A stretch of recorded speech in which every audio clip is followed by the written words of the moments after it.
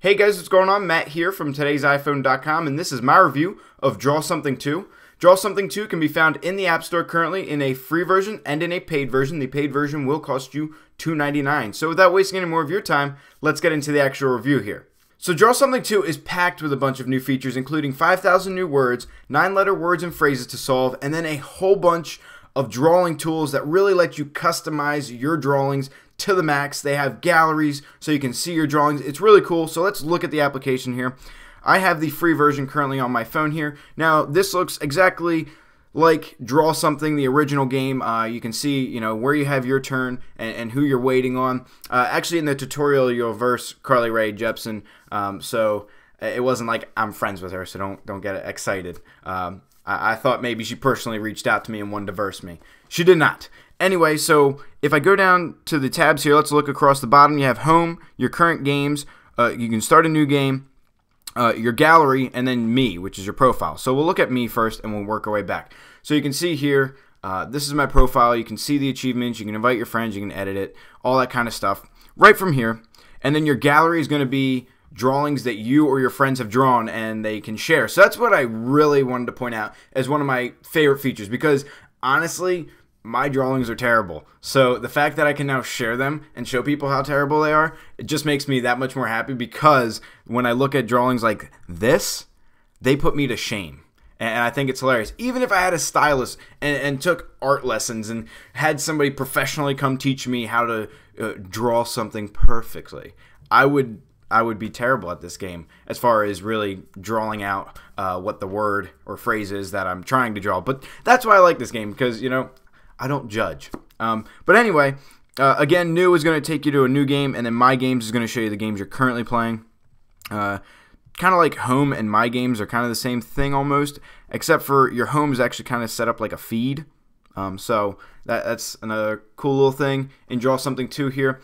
At the top, you have your messages, so if you're chatting with anybody, and then your paid options, which is where the customization goes crazy. So depending on how many coins you have, you can really start to customize your pictures a lot more. Whether you want to choose from single colors to drawing patterns or the pen. This is one of my favorite ones. I'm looking forward to unlocking the Pixel pen. It just looks cool, so I'm looking forward to being able to draw in 8-bit in Draw Something 2. So anyway, let's start up a game here. So I'll press New. Kind of the same setup if you know somebody by their username, or you can look through your contacts. You can do a random match. Free draw is just to draw something and to send it around, which is cool. And then you can find your Facebook friends. And that's what I've done here. I have Steven, T-I-P Steven. Let's go ahead and start a game with him. Let's see. I can unlock these by choosing stars, or I can use the stars to unlock these categories. But I'm going to choose something normal here. Casper. All right, let's try Casper. This is going to be terrible, so I apologize. Actually, you know what we'll do to make Casper look... Oh, well, let me point this out to you first. You have a little bit more customization in the setup for your drawings now. You have an undo button. At the bottom, you have a basket to trash it. You can change the size right from here. And then your customization with the pen you want to use is going to be found down there. And then color choices up top. Again, I only have the basics right now. I can unlock more in the near future as I play more and more. And that's kind of what I like, is that the game, you get to do more the more you play. So anyway, let's draw this drawing for Steven here. We're going to make it all black. Right? It's all perfectly black here. And then Casper's a white ghost, so I'm thinking he's got a pretty big head, right? That's Casper. This is already terrible. I apologize. And then he's got a body that kind of is like chubby, like he's like a Michelin guy. Yeah, that's Casper. But we got to give him some eyes, right? I think he had blue eyes, if I'm remembering the movie correctly. I'm gonna write ghost. So I don't want to cheat too much, because I actually don't like writing words, because it kind of gives it away. But I'll just go with that, ghost.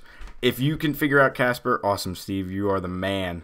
So once you're done, you're just going to go ahead and tap the check mark down in the bottom right corner. You're going to say, I'm finished my drawing. So in Draw Something 2, you can share your pictures on both Facebook and Twitter, and you also now have the option to share it in My Drawings, which is that gallery I showed you guys at the beginning of this video. So at the very top, you're also able to add a caption, which I'll do now. It'll be boo. And then I will share it in my drawings and on Facebook. and then press done. So now it's taking me to my news feed, and if I scroll down, I can see my drawing, and now people can actually like and comment on my drawing, which probably isn't a good thing because that drawing is terrible, but it doesn't matter. This is Draw Something 2. It's a very fun game. If you guys would like to verse me, I'm changing my username on here to @TIP_Matt, same as my Twitter handle. So that wraps up this video, guys. I hope you enjoyed it. Please leave any comments or questions you have down below. Otherwise, you guys have an awesome day.